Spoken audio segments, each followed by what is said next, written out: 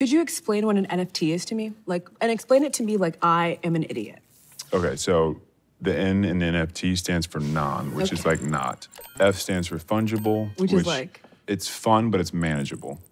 Oh. You know, it's like fun to look at. It's nice to look at, but it's also manageable. Like it's not overpowering. You know, some art is a little bit overpowering. They tried to kill my wife! And then tokens. You know tokens. You know, yeah. But if you could elaborate for me. It's just a token. At the end of the day, it's just a token. Just a token.